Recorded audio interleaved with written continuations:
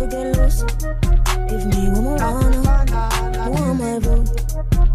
That banana, now stop screw. Wanna do one more wanna.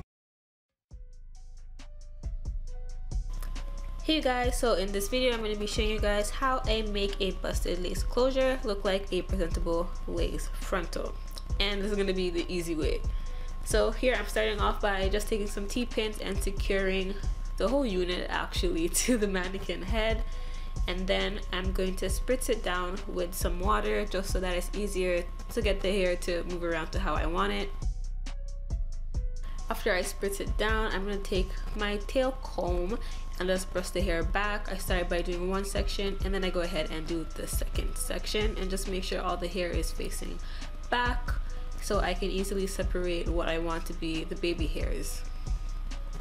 So here I'm separating the baby hairs. I do it side by side, starting on one side going to the next side, just so that it's easier than doing everything all at once. After I do this, I'm going to give it a quick comb through and then go ahead in with my tweezers. So when I'm tweezing, I mainly focus on the parts that's thick, and I can tell it's really thick if it is darker than the rest. So there you see me focusing mainly on that darkest part, because that is the part that is the thickest, thus the part with the most hair and the part that needs to be focused on for tweezing. So after that, I just go ahead and put some mousse on it just to keep the hair down into place, and then go ahead and brush it all down on the mannequin head.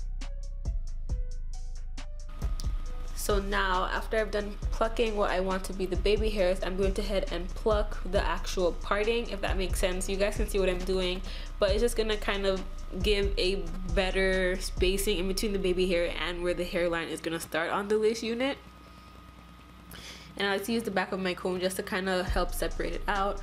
Now I'm going in with this razor to cut my baby hairs. I usually cut them fairly long just because I don't want to cut them too short, and then once they're too short I can't do anything. So I just cut it fairly long, and then I can always go ahead and like trim it back again after, if anything.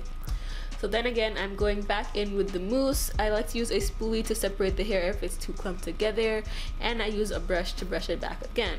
So here I separated the hair and put it to dry overnight. Here I'm showing you guys what it actually looks like after I'm done everything. I did not secure it down anyway. It's not glued, it's not hairspray, it's not anything. I feel like closures are very versatile just as frontals, because it's easier to swing it from the left side to the middle to the right side. You can basically get the same thing. And yeah, I hope you guys enjoyed this video. Shantae. That's right. Shantae. Shantae. Shantae. Shantae. Shantae. Shantae.